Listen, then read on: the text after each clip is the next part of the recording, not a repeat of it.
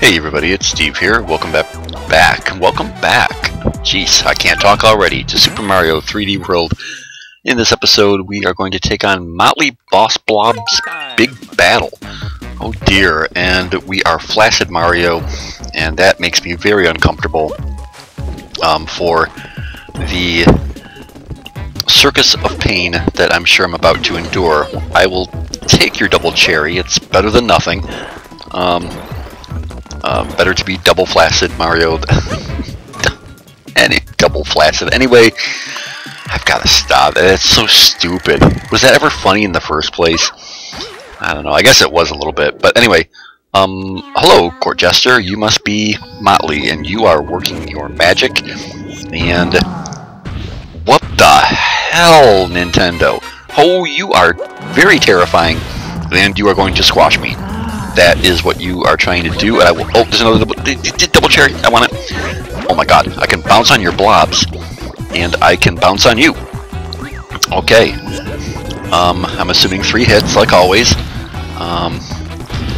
I will protect my clone at all costs. God, he gets so close. I will take that chip. I will not take anything. I will take nothing. There's nothing to be had by me. But death. Okay. We will try this again. So you can bounce on the little blob things. There's always an in between each hit a double cherry appears. So the potential for me to have an army of Marios is very real. Okay. I swear, Nintendo, man, they put things into their games that can seriously be nightmare fuel, like this, and those eyes. Oh God. Okay. And yet you're not that bad. You're just still a puny little court jester when it's all said and done. What do court jesters do anyway? I mean, you know that they're a court jester by the outfit. You know, we all know the outfit, but what did they actually do? Did they like tell jokes, or I mean, they're kind of like clowns, but I don't know. I would like to know exactly what court jesters did. They're supposed to be like make the king laugh, I guess. I don't know. Anyway, there's no time to think about that. The time to think about surviving is now.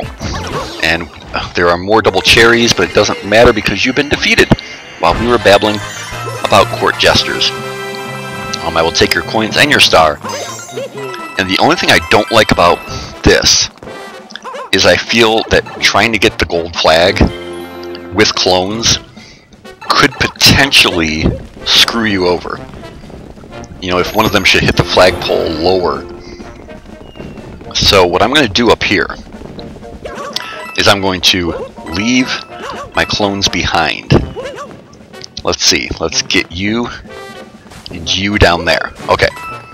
That makes me feel better because now you're away from the flagpole and I can build up speed. I cannot build up speed. You cannot build up speed. I feel like I've learned that already. That you cannot build up speed with clones. Well, in that case, yeah, you cannot. Okay, get down below, get away from the flagpole, so that only I am jumping toward it. And there we go. Okay, good deal. Success, and now that means that we've officially finished World 6. I thought we did in the last video, and I think my cat is coughing up a hairball right now. Seriously? Okay. I don't know if that gagging is going to come up on video. That's wonderful. Good job, Oscar. Thank you for participating. Okay, we've been uncorked, and now we can officially proceed to World 7. And what? Lava World? We are in Lava World. Typically, World 8 is Lava World. This, however, is World Castle. World Fortress? What is this? I mean, it looks cool as hell, but I was not expecting this at all. Okay. Everyone take it easy, have a good day. I'll see you next time for more of Super Mario 3D World for World Castle. Bye.